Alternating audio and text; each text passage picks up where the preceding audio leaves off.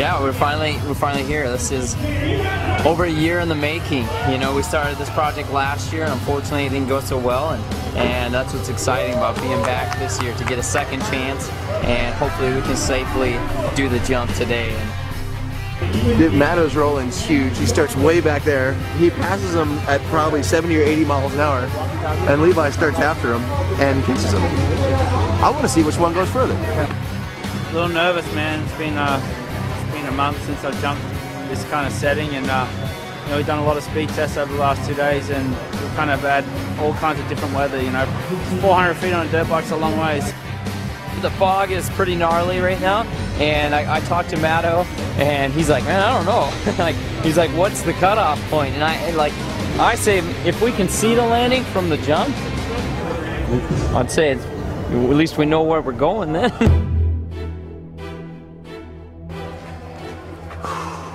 A little bit nervy, dude. Yeah?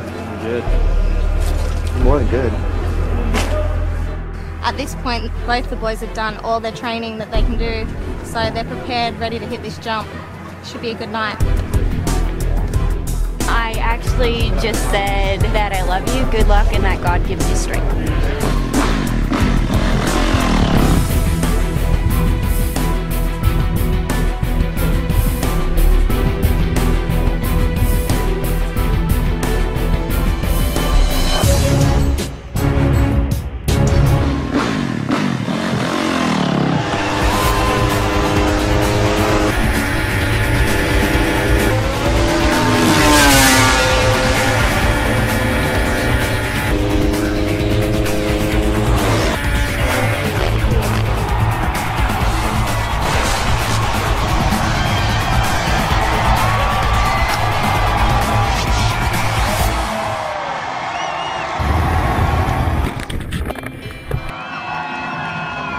We did it!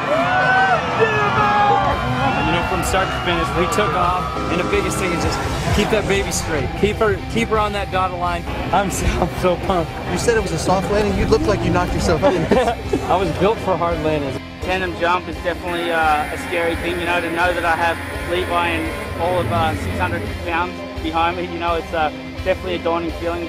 I'm as excited as I think a person could be. I just safely landed an over 400-foot jump. You know, we made it this far, and we're going to come back next time and go even further.